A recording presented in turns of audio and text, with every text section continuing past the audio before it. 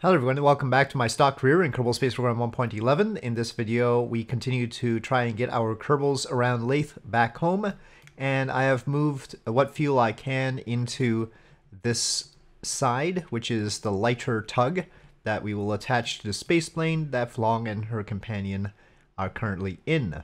I keep forgetting the other Kerbal's name, unfortunately, but we have a plot that will go away because it was on the other side. But this currently has 7,296 meters per second on its own. However, it needs to push the space plane back to Kerbal. First, it has to push it to Laythe escape and then back to Kerbal. Come to think of it, now that I mention it, well, no, I don't think the space plane has enough to exit Laythe on its own. What I was thinking was maybe we could get the space plane to leave Laythe, get into dual orbit, and this get into dual orbit and rendezvous out there instead. Let me just see how much delta V the Puck 8 actually has. But otherwise, the first thing we're going to do is we're going to try and get that tug to exit Laythe sphere of influence and then come back in order to rendezvous with this.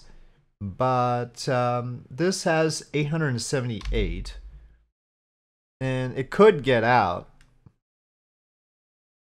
But plane changes around Joule are worse than a lot of things. So, okay, well, let's say we took 600 to do that, and we go for the tug. I mean, that looks somewhat close.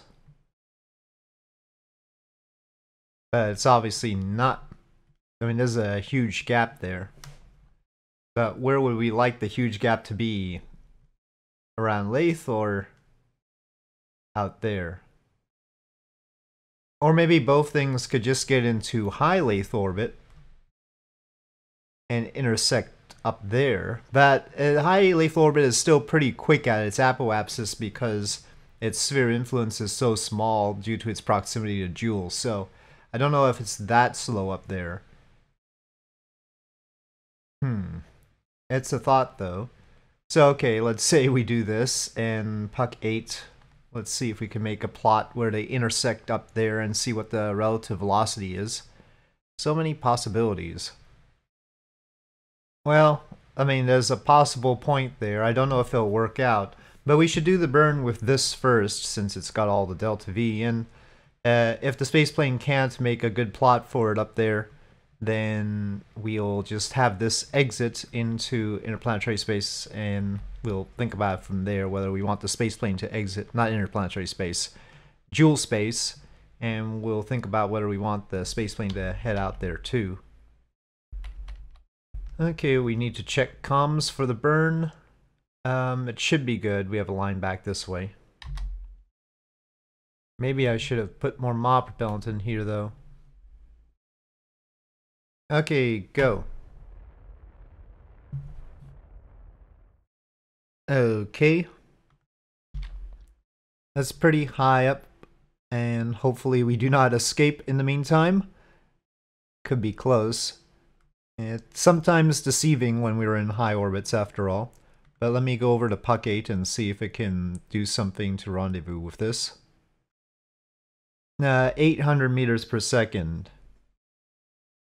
Well, it's sort of nice to be in a high Laythe orbit anyway. I'll take the 800 meters per second, I think. This will hopefully make it easier to get out of here at the right time. It's a little bit risky,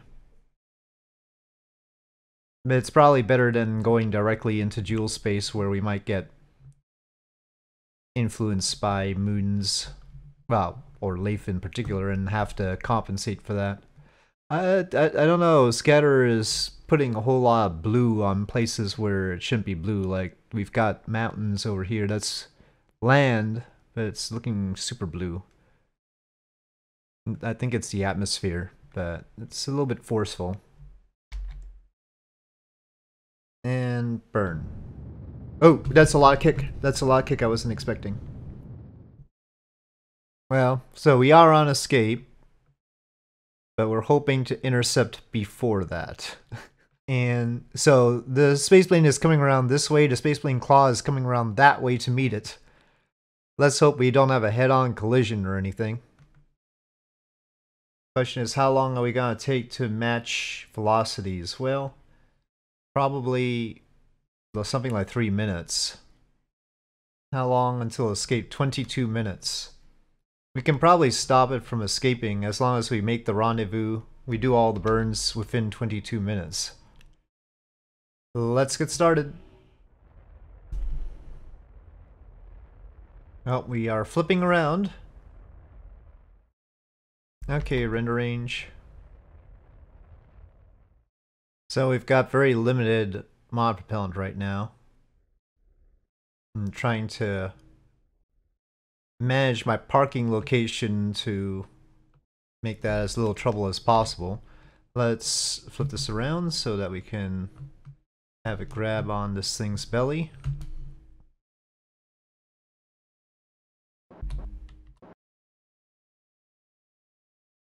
Okay, that's not the best. That's not the best positioning at all. It's only saying 86 meters per second. I hope that's wrong. It seems like we can do it for 40 meters per second. I don't know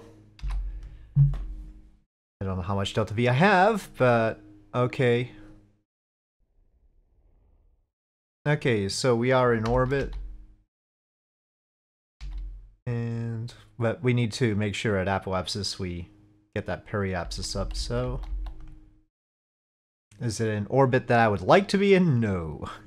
Polar orbits are a pain. Alright, that's just outside of the atmosphere. So, let's just hypothesize here what's going to happen at the right timing, which we are not at right now. We will want to escape, and that's now very easy at this high orbit. That would be a rough tangency, so that, I mean, it combines to about 2,000 meters per second, but again, it's bad timing. Okay, so this burn, which we just exit Laythe SOI with 51.3 and get into Joule SOI, and do the main burn in Joule SOI, this only takes 1100, so 1100, and we almost have an encounter going there, but it's still not the best timing to get to Kerbal. But if I finagled it, I probably could manage it. The question is, how much delta V do we actually have? And I've got 13 tons of liquid fuel is what I'm looking at here. I think we have substantial delta V, like 3,000. The proper window, which has Kerbal being behind Joule by 40-something degrees, or whether this actually can shape up into something. So I'm gonna tweak some maneuver nodes and see what can happen, but it's probably optimal to meet up with Kerbal over here, otherwise we're gonna be coming in pretty fast. Okay, so yes, I could finagle an encounter. In fact, it only takes about 21 meters per second more, and then if we do a mid-course adjustment of 67, we can get closer. But then in order to capture around Kerbal, let's say we were going to use fuel, that would take 1,800, which is a lot. And that means that if we air brake with the space plane, that would get pretty hot too. So I think we should just wait to the actual window where we can meet up with Kerbal at the periapsis instead of over here, and then we won't be coming in so quick. So that is what I'm going to do. This plotting we will remove, but it gives me some confidence that we can get back, and hopefully this is going to continue to be a safe orbit around Laythe. We are in an exceedingly loose orbit, but we just passed our apoapsis and we didn't escape, so it should be okay. Okay, so I've time warped to the proper transfer time for Kerbal, and our exit from Laythe costs 7 meters per second. It's possible that if we delayed that a little bit longer, we could get a better result as far as the transfer burn out. You can see where it is. Basically, our burn out of Laythe, which is really tiny because we're almost escaped already, gets us into a orbit sort of like that, but it's already broken because as soon as we get out into Joule SOI, we're going to do this maneuver, which costs 1,325 to exit. And we're going a little bit askew to get the timing right. And then we have to do a 20 meter per second burn there, so fairly mild, to correct our inclination. And then we get a nice position around Kerbal. And capture around Kerbal would cost 1,200 or less. So that seems like a good deal to me. It's better than the previous plot was before we went for the correct transfer time, but it's all dependent on my calculation for the delta V being correct, and as we can see, the game is not going to help me with that. So it's all very complicated. Maybe if I think now it's got it. So it's 3,101 as you can see, so we got plenty. And so hopefully everything will be all right. But let's proceed with Luton. Luton was the one I was forgetting. Luton and Flong. And we have to wait a day. I already decided to wait a little while around Laythe to get the situation a little bit better. And go. Chase the node here. Okay. Finally departing Laythe. Good riddance. Oh, I will probably have other things to do at Laythe eventually. Okay, well, with Laythe and Joule right there, we are about to do our Joule exit burn. Okay, 0.0. Right, well, the mid-course adjustment probably will need to be adjusted. Oh, well, capture is fairly mild now. I don't know how that happened, but now we've got to capture just 449 meters per second. There's no moon involved. Weird. Okay, well, I'll take it. That's for sure. Okay, so let's decisively leave Joule, finally. Okay, we are clear of the moons. And there's Joule. Okay, correction burn. And go. Okay, well, that's not too bad. Still control locked. Yep. I don't know why it's... Hold on, SAS off. Well, now it's adjusting less, but it's still sort of finicky. It shouldn't be touchy at all, really. Well, at least that stops it. Time warp stops it. Okay. Continuing on. Okay, well, we are in Kerbal SOI. Our approach seems to be the one that I plotted. Let's see how much it actually takes to capture now. It takes more. That 400 was a lie. Okay, well, anyway. Alright. I don't know how we got that one before, but we have 1,139 now. And we're gonna have to take it. Okay, going for capture. Okay, well, there's probably a point that we should just move the fuel into the spaceplane and dump the extra mass, even though we've got better ISP with these engines. I don't know what point that is, but I think we can probably proceed now. Well, I don't want to leave it completely dry. We might be able to reuse it. Let's draw some of that oxidizer in. Okay, it has 131. It's in a safe orbit. This, it says, has, okay, 800 meters per second. So yes, moving the propellant into the space plane was better. We just discard that, and this actually has more delta V, assuming it's telling us the truth. Well, while we are here, let's have Flong repack the parachutes. I don't remember which way we were imbalanced. Do we even want these front two? I don't know. Okay, that's done. Now the question is, do we want to get into a lower orbit now? Or just get into the atmosphere and aerobrake? Feel like we're not going that fast, but what's the point on keeping the fuel anyway? Oop, I don't want Puck 6. That's a whole other story, Puck 6. I want to do something with that too. Maybe we'll at least bring it down to there first. But before we do that, let's flatten out the orbit so that we'll definitely be in line with the KSC.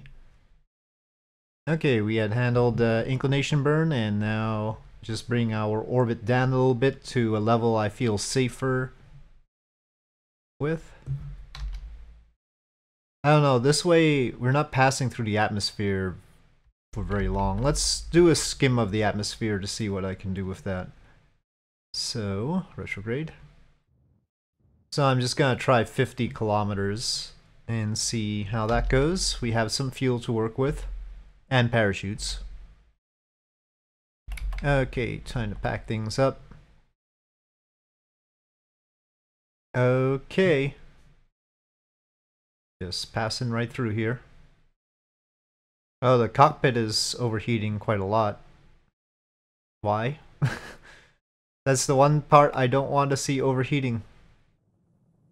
Okay, well we've burned off some speed and we're going up. I think we're gonna get back to orbit. Well, I mean, we may or may not keep the periapsis though, probably not. Yeah, maybe we'll skip up and then come down at the KSC. No, I mean, while we're here, so it's possible. That might be the most convenient thing. Yeah, we're not going to get back into orbit. I don't want our apoapsis there though. I more like want our periapsis there, but so we're gonna have to come down a little bit more sharply. I don't know how safe that's gonna be. Alright, well I'm gonna go retrograde here. It's a little bit dodgy, we're still in the atmosphere. Okay, well, hopefully that'll do.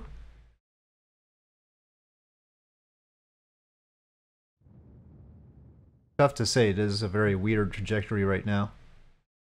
Apoapsis is still outside the atmosphere, and then maybe we'll hit the atmosphere over here. I think I need to retro more. But this is going down pretty sharply, so... ouch. Okay, atmosphere again. Well, there's the KSC. Our flight path is still going beyond it. So we'll keep that nose up. And aerodynamics are forcing the nose down. We've got some wobbliness. We're certainly gonna overshoot. I guess the question is whether we can turn around or not. Okay, trying to do this without making it unhappy. Switching to air breathing. Keep an eye on the KSC.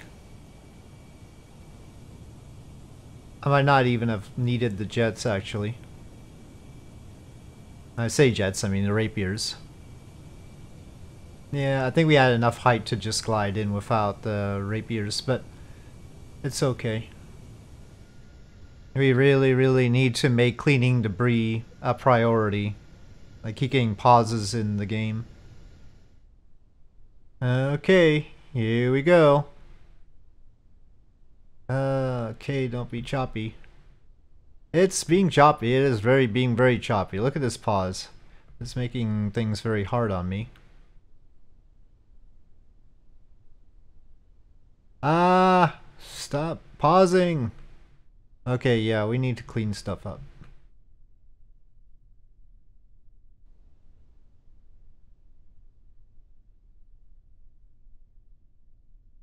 And